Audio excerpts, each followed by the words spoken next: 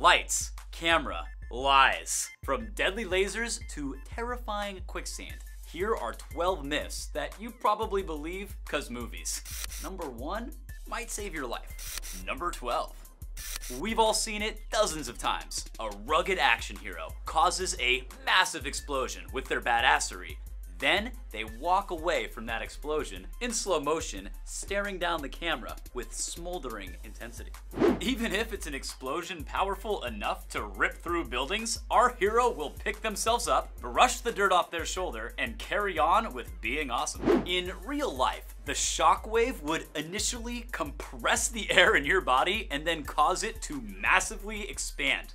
This is super not good for you and will wreak havoc on your internal organs, particularly the lungs and heart, which may even be torn apart like flimsy tissue paper. Assuming you survive the shockwave, you wouldn't be calmly walking away, you'd be screaming in agony.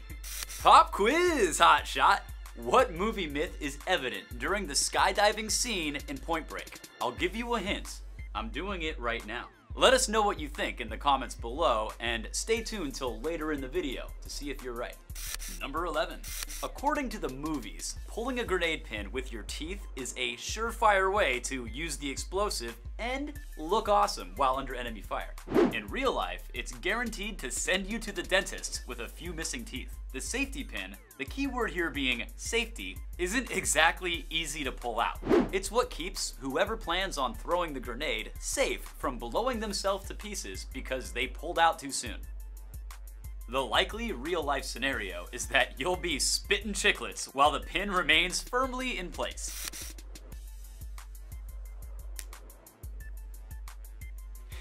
You should have gone for the head. Hope you're enjoying the video. If you like what you see, be sure to subscribe. That way, you won't miss any of our newest content, and it helps other people find the channel. You're great. Number 9. Don't listen to John McClane. Shooting a padlock off with a handgun is nearly impossible. They're made of thick iron or steel, and a pistol bullet won't really do the trick, regardless of its caliber. You'll likely only be successful in distorting the metal, but that would just jam it further. Not to mention the dangers of the bullet ricocheting right back into your silly body. A more realistic approach would be using a shotgun loaded with special ammunition. Don't get any weird ideas, YouTube. Number 10. No, Mr. Bond, I expect you to die. The cinematic understanding is that Star Wars style laser blasters and sharks with freaking laser beams attached to their heads will light up the room like the 4th of July. It's entirely possible that high-powered lasers will replace conventional weaponry at some point in the near future. That being said, in the real-world version of these blasters, you most likely won't be able to see the beam, since it's a concentrated stream of electromagnetic radiation. Light needs to reflect off scattered particles or a surface to become visible. Think about a nightclub. Light reflects off the smoke and other particles in the atmosphere, which is why you can see the projector beams. Why are you pretending like you've ever been to a nightclub? Shut up. Therefore, in the vacuum of space, you'd never be able to see laser beams. We get it. A bunch of pew-pew sounds with no light show would make any movie with star in the title visually vapid. Oh snap! I just said the word of the day, vapid. Vapid means offering nothing that is stimulating or challenging.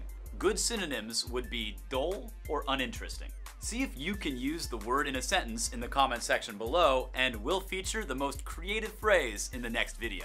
And big shout out to Baker3311 with virulent as the word of the day. He wrote, "My mother-in-law is always virulent when she stops by our home." Great sentence, Baker, and good luck with the upcoming holidays. Number 8. Tracing a call. This next myth should sound familiar to anyone who's seen a spy movie. The good guys have to trace a call, so one of them has to keep the bad guy talking. They almost get it before the technologically savvy villain hangs up. Frustration overwhelms the room. In practical scenarios, the police would know where you were as soon as you made the call. Networks nowadays are required to have location tracking technology exactly for this purpose. Even with stolen or prepaid phones, tracing a call would be significantly faster than what's depicted in movies. The trope has carried on into the digital age, despite the fact that the keep them talking technology has been outdated for roughly 3 decades. Number 7, jurisdiction. In movies, jurisdiction does to cops what kryptonite does to Superman.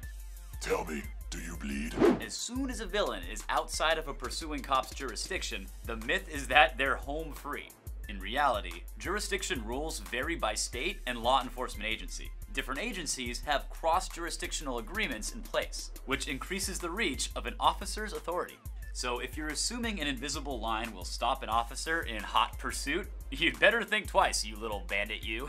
Number 6.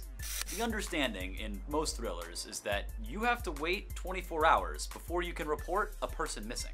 Every so often, cops will tell a worried family member that they have to wait 24 hours before they can do anything. The supposed reasoning applies to adults, since they're allowed to wander around before it becomes a police matter. This doesn't actually translate to real life. It's pure fantasy. If you have genuine concerns about a person's well-being and you don't know their whereabouts, you should contact the police now. It's worth mentioning that missing isn't a crime. So even if the adult you're reporting is found, the police aren't obligated to tell you where they are. Still, this is a dangerous myth to spread around, and some government websites insist you don't have to wait any length of time. Number 5, infinity ammo. So it's unlikely that you believe this myth in the first place, but it's so overused that we had to mention it. For all of you die-hard action fans out there, no, guns don't have unlimited ammo. Sure, the argument can be made that showing someone constantly reloading would mess with the movie's pacing, and that we as viewers should presumably imagine that reloading is done when the camera cuts away. But be that as it may, it's still irritating to see someone letting off shots from a revolver like a friggin' machine gun. Number 4, there's a reason why hospitals call in an anesthetist when they want someone to be put under. There's a delicate balance that must be achieved when you're trying to chemically induce sleep. Using too much of some chemical might do serious damage, while using too little may have no effect. It's why the chloroform rag in movies is particularly annoying. Even with perfect dosing, it would take at least 5 minutes before someone would pass out due to chloroform.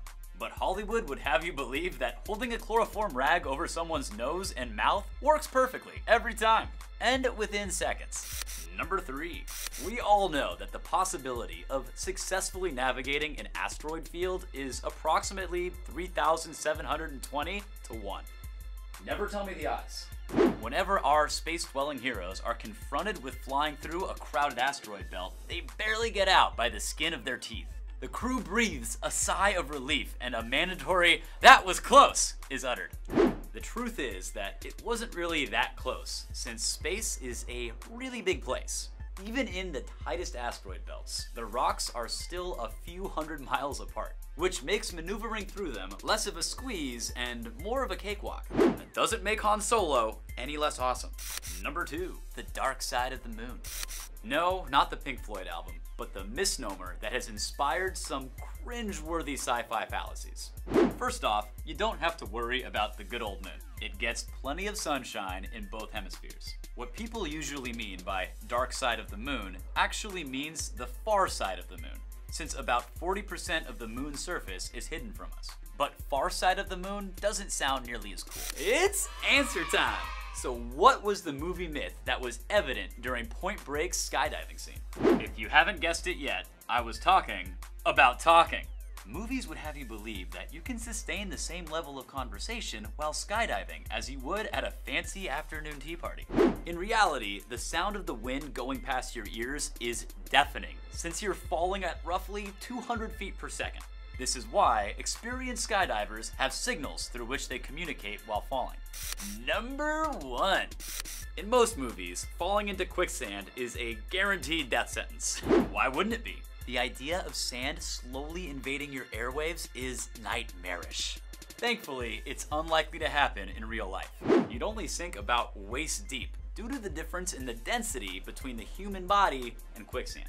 The mixture of clay, salt water, and fine sand allows you to eventually float out. Still, pulling your legs out through sheer force would be like trying to lift a medium-sized car. So just in case you find yourself in a sandy pickle, here are a few helpful tips. The first thing you should do is stay calm and take a deep breath to increase your buoyancy. The more you fight it, the quicker you'll sink, so exertion is the enemy. Make sure to keep your arms out of the quicksand, and as crazy as it sounds, lie on your back.